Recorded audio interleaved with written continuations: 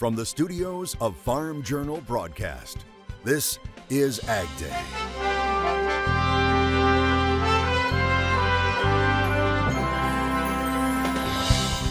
The best of the best. You know, it's the legacy that we're going to leave for the next generation. We check in with this year's top producer of the year, what they've learned, and the knowledge they're passing on as farmers in Ukraine work to plant winter wheat. I do think that the new crop Ukraine winter wheat discussion certainly not improving at all. And as war rages around them. Don't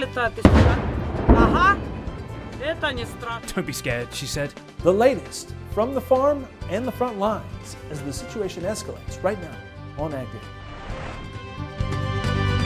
Good morning, I'm Clinton Griffiths. The U.S. Secretary of State calling on every member of the UN Security Council to send a clear message to Russia that it must stop its nuclear threats in its war in Ukraine. Anthony Blinken addressed a council session about that conflict. Now, it comes after Russian President Vladimir Putin this week announced he was escalating the war effort, threatening to use nuclear weapons if Russian territory is attacked.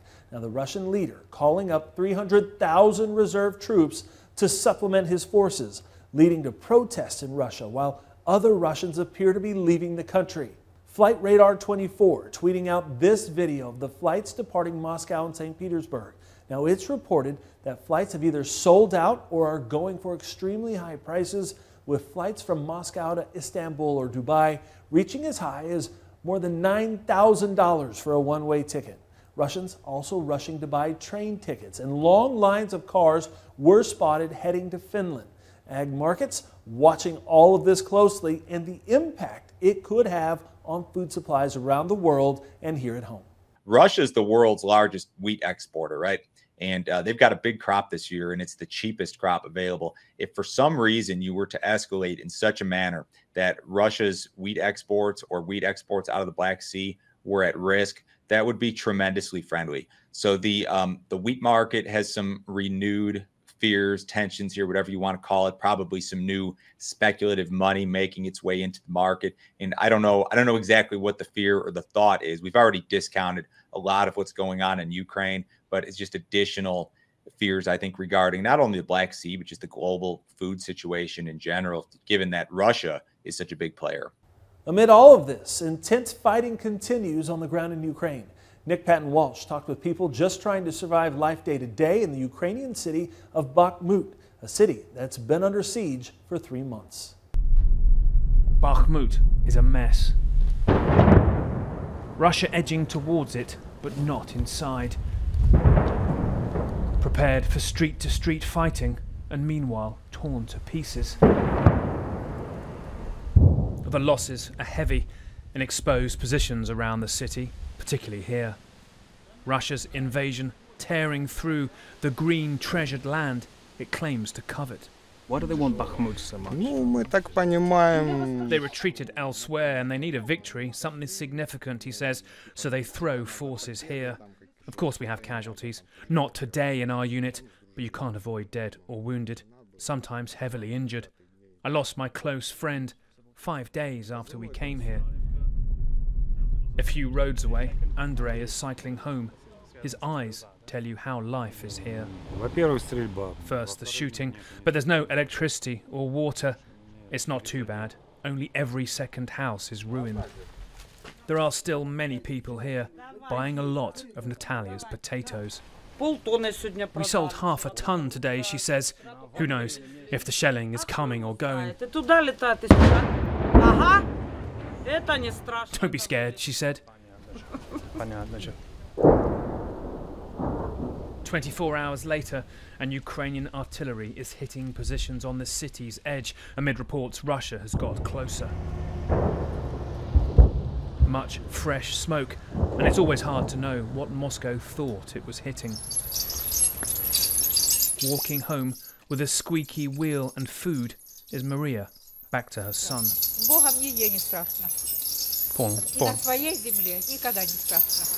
Silence and terror, in turn, enveloping the city. Nick Patton-Walsh, CNN, Bakhmut, Ukraine. Meanwhile, farmers continue to work in Ukraine. The latest numbers from the country's Agricultural ministries show 9% of the country's wheat crop is in the ground.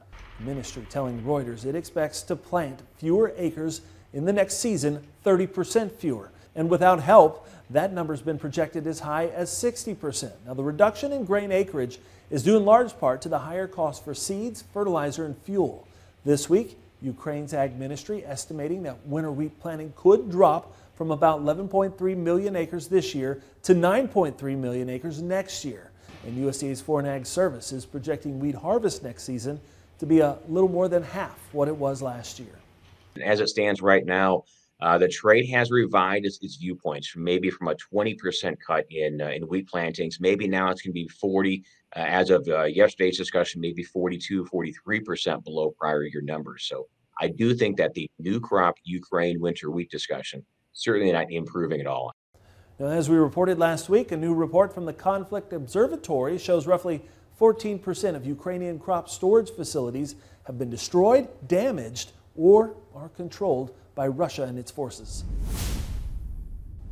Recovery efforts are now underway in the Turks and Caicos Islands. That's after Hurricane Fiona moved through the region. Authorities were thankful no lives were lost on the islands during the hurricane. The storm is expected to pass west of Bermuda this morning. Meteorologist Matt Yurosavik joining us now. And Matt, that's not the only disturbance you're tracking right now in the tropics. There's another that you're keeping an eye on that could track to the Gulf Coast.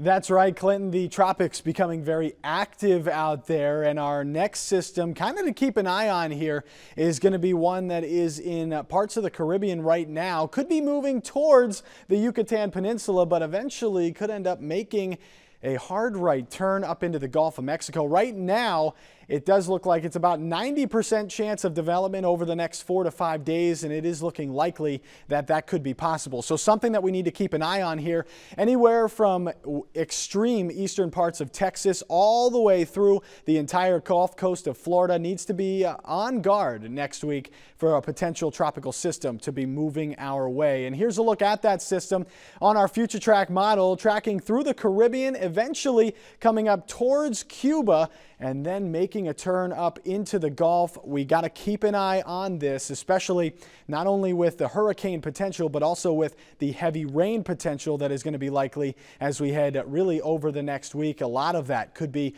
all along the Gulf Coast, and that's something that we'll continue to track right here on Ag Day. And harvest time can bring out the sillies in some people. Emma of Ag with Emma across several social media channels sharing this picture, and Emma saying this is her first full day of corn harvest, and this is the selfie that she took, and she asked, "Am I doing it right?" And you sure are, Emma. I'll have more on your forecast coming up. Where the market's trading the latest Black Sea news. Michelle Rook has the latest coming up next. And later, we're off to Minnesota to spend a day with the 2022 Top Producer of the Year and how they're putting those prizes to work in the country. Ag Day is brought to you by Endzone from Farm Shop MFG, which allows you to rehydrate your soybeans from 10 to 13%. On a 20,000 bushel bin, that's an extra semi-load added to your bottom line. Order your Endzone fan now and get 13% off while supplies last.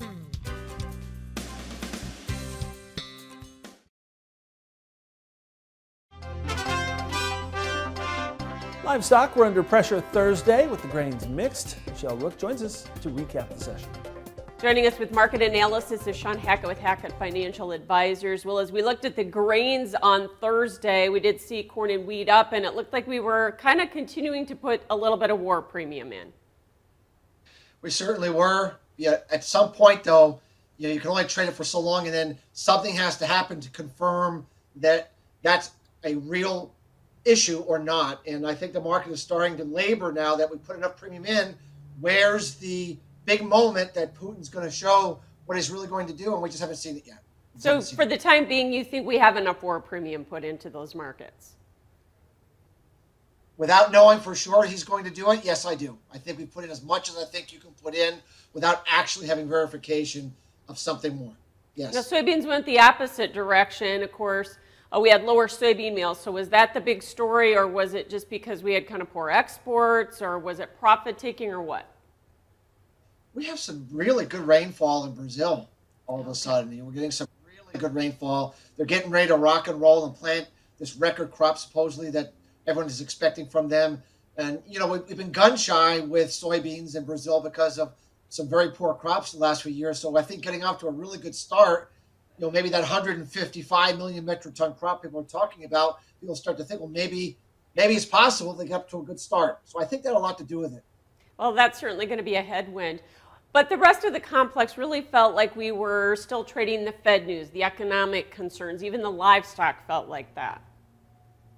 Absolutely. I mean, you know, we've been watching the Federal Reserve chairmen for a long, long time, and I don't ever recall in my adult life seeing a Fed chairman this strong about his conviction and not actually caring about the economic consequences. I mean, it's just, we're just not used to seeing this. And I think everyone's coming to realization, you know, that the pivot that we've been so accustomed to over the years, you know, that we may be drawing from a different playbook, the Volcker playbook, as people call it. And if that's the case, demand for meat and livestock and that sort of thing is going to be under pressure. Unfortunately, that might mean more pain ahead. Thanks for joining us, Sean Hackett with Hackett Financial Advisors. More AgDay coming up.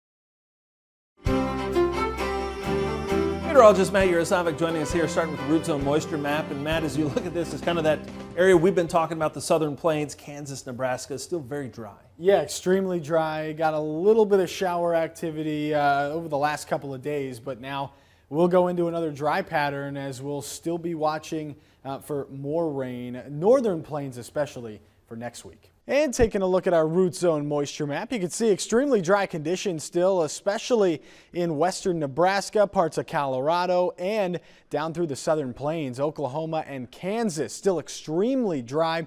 Still dealing with some moisture here across the Mississippi River Valley and some back in northern California, but most of the U.S. staying extremely dry. Florida still very, very moisture, lots of moisture down that way, and they could be getting more as we head through the upcoming week. But here's a look at that latest drought monitor, and actually you can see still right along with that root zone, extremely dry through the middle part of the country, back through Utah, Nevada, and California as well. Haven't seen many improvements to this. Haven't also seen a ton of rain out of any system over the last week. So something we'll continue to keep an eye on, but in the deep south, starting to improve a little bit every time we see kind of that update. Here's a look at that moisture coming along with that cold front sliding down to the south. Not a whole lot going on though, just some scattered showers and storms along that front, and another system that will get going here over the next few days and into the weekend there across the northern plains. Other than that, most of the southern half of the country will be dry, but that will change heading into next week as well. This is the one system we've got moving a warm front up into the northern plains and the Great Lakes. High pressure out ahead of it keeps things dry, and then the cold front across Florida may keep things unsettled as well. High pressure will take over in the west though, and that's going to keep things very bright and warm back in the west. Meanwhile, some cooler air filtering into the Great Lakes, the northeast, keeping things mild, more fall-like as we step into the official start of the fall season. And then we've got some more scattered shower activity that's going to be going on across the upper Midwest, Great Lakes, and into the northeast heading through the weekend. Still going to be cooler up in most of that area, right in there, kind of a break from the heat, the humidity, but it's still going on across the south, and you can really see where that heat is, where those temperatures still stay in the 60s and even 70s down across the south. But even by tomorrow afternoon, still dealing with the heat in the center of the country, along the Gulf Coast and in the southwest, while we're still dealing with cooler conditions across the northeast and the Great Lakes. That's a look around the country. Now let's take a look at the weather where you live. Huntsville, Alabama, sunny and mild, a high of 79 degrees. Heading to Waterloo, Iowa, showers likely, a high of 59. And in Fresno, California, it's going to be sunny and warm, a high of 88 degrees. AgDay is brought to you by MetLife Investment Management's Agricultural Finance Group. MetLife Investment Management is positioned to help you grow your business with a competitive farm, ranch, and agribusiness loan. To learn more, visit investments.metlife.com/agriculture.